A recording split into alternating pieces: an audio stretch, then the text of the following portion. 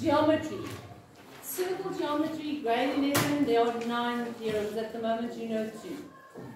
The second theorem that you were taught was this one that says the angle at the center of the circle is Equals 2 times twice the angle at the circumference. That is why your x would be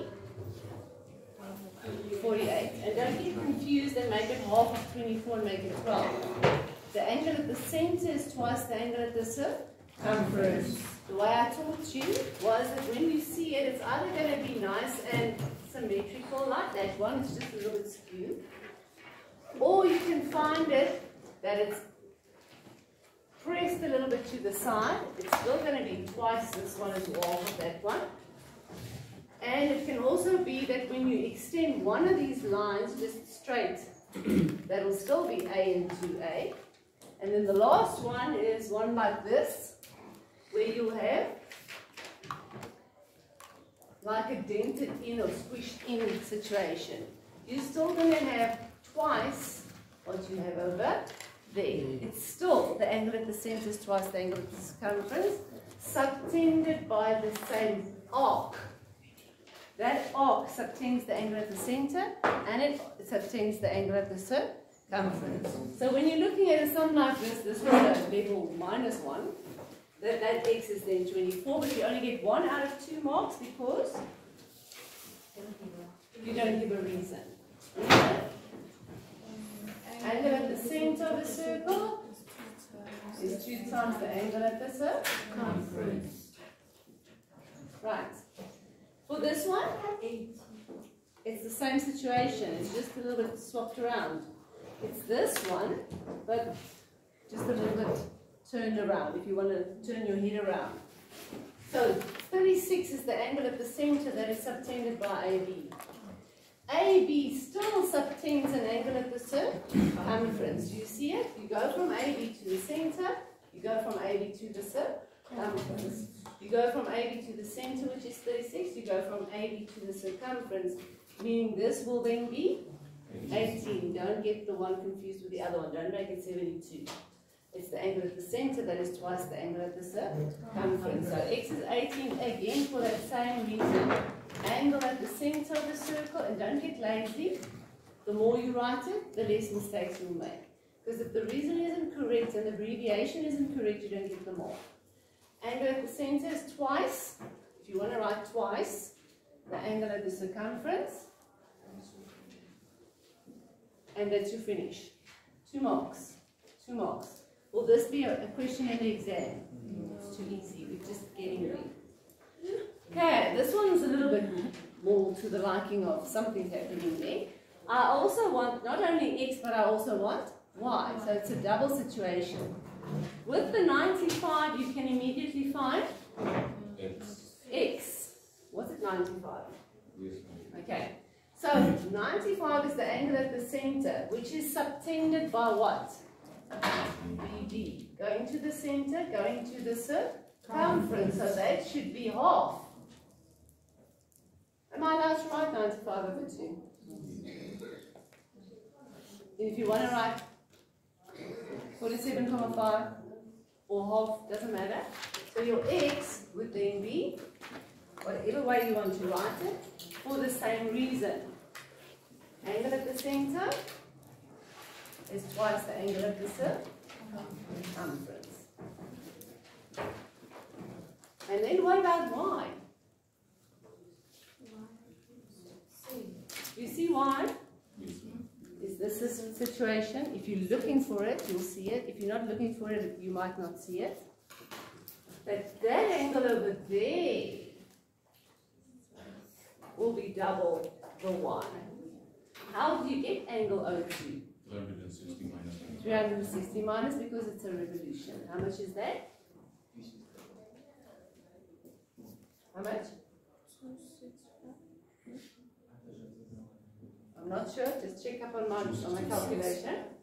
265. 360 take away 95. 260.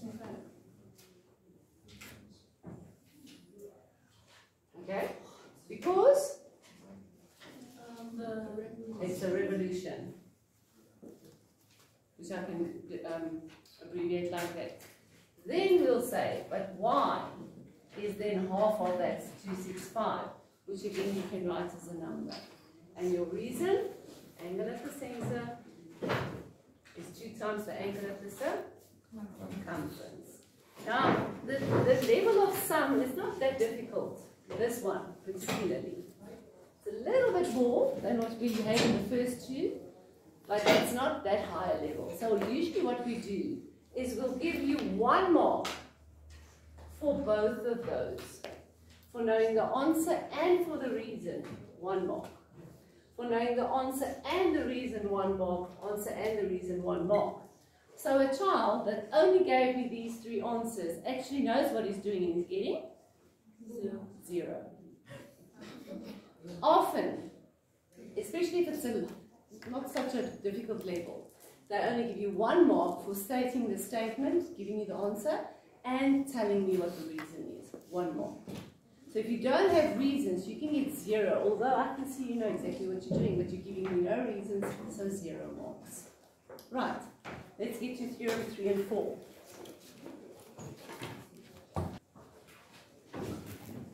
Okay, theorem number 3. So when you're sitting there in the junior exam, knowing all 9 theorems, you're going to go through all 9 of them.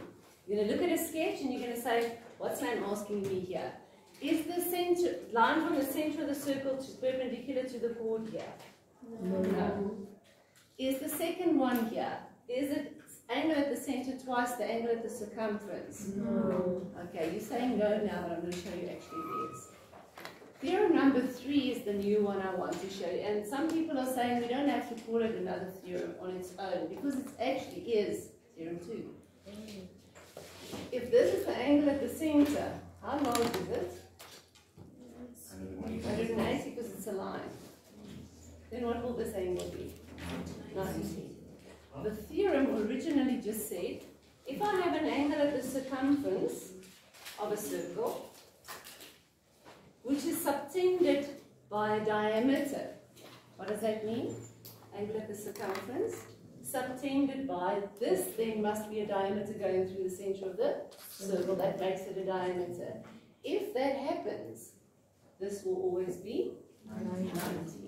Now, it actually comes from theorem number 2. Now, Euclidean geometry, that's what we're busy with, builds on top of each other. Theorem 1 and 2 and 3 help you for 4 and 5, and etc.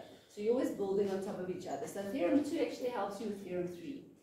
It is actually the angle at the center, which is 180, is twice the angle at the circumference, which is then 90. But we're not going to say that. We are going to say that it's an angle in the semicircle. Semicircle, what does semi mean? Half, right? So I'm saying if you've got half a circle, what makes it half a circle? The diameter. If you ever have a diameter, so when I see a sum and there's a diameter, I can start looking for this theorem. Is there a diameter in here? Yes. Even if it maybe looks to you like there's one, if I don't say there's the center, you can't assume this is a diameter or that is a diameter. You never assume anything. You have to know. You've got to be told that it is. So the moment you have a diameter, you've got a semicircle. So you don't have to say that the angle at the circumference is subtended by the diameter is 90 degrees. You just have to say the reason why it's 90 is angle in a semicircle. Nice, easy, short. Let's do an example. This is a test for a grade 8 child if you knew this. How will I find angle B? 180 minus 90 minus 2. Why minus 90? Because A is You first have to tell me that A was 90, and the reason is angle in a semicircle, which is worth 2 marks. So you can't just tell me that it's 180 minus 90 minus 20 in the answer. So you're going to get 1 out of 4 marks. You've got to tell me why it's 90. Then you've got to tell me, therefore, angle B will be equal to 70, which we're used to now in the trig, right? Yes. The moment that I have a right angle triangle, those two should add up to 90, so this one should be 70. My reason? Interior angle, sum of the angles of a triangle. however which way. There's a few abbreviations for that. Could be worth 4 marks, much too easy for a grade 11. I'll give you 2 marks. Answer and the reason. Answer and the reason. So you have to have a reason for everything you write or you don't get the marks. That's theorem 3. Easy? Yes. So what are you looking for in a sum? If you're looking for theorem 3, there has to be a diameter. Okay. We're also going to be doing converses. Sometimes I'm going to give you in a circle or somewhere there's going to be a 90 degree. I didn't tell you that this was a diameter, did I? I've got to tell you either we're showing or whatever. But if I give you 90, what are you going to deduct? This has to be a diameter. So the converses also work. If I give you 90, you know it's a diameter. If I give you a diameter, you know that it's 90. We'll be getting into a lot of that once we have all the theory. We're trying to get through all the theory first. Theorem number 4. Looks like a little bow tie going out for your matric dance. Okay, do you see the bow tie there? Okay.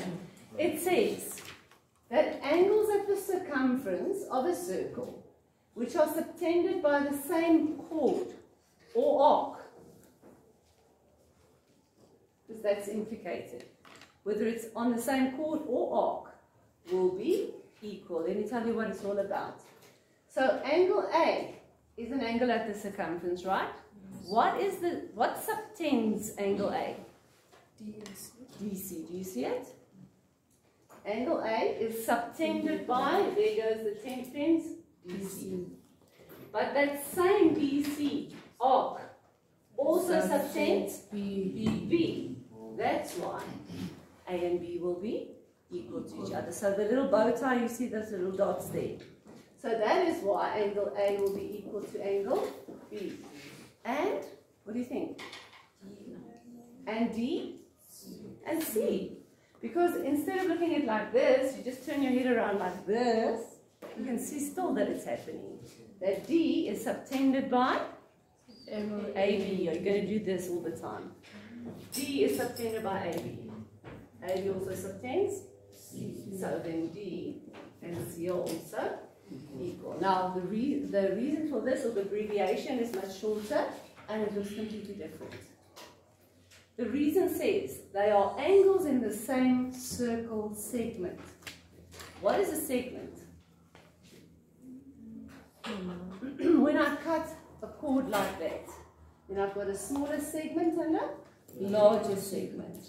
So if I have angles in the same segment, then they have to have the same chord going wherever to that side. It's crushed into the corner, doesn't matter, it's in the same circle segment, or it could have been on this side as well. So then that would be equal to each other as well. So your abbreviation is, they are angles in the same circle segment. Reasons must be correct. Abbreviations are helpful and useful and wonderful, but you've got to do them right. Last variation is if I take this exact same thing here. Let me take this one. And I, like you did in grade 8, cut them out and paste them. Then I can cut out a triangle there and I can cut out a triangle over there. Do you see what I'm doing over here? Yes. If I cut them out and paste them back together, then AC and DC should be sitting right on top of each other making a bow tie. Do you see it? Use your imagination here.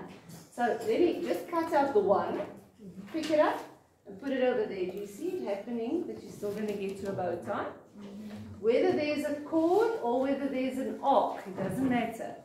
Those are going to be angles in the same circle segment. The bow tie is working.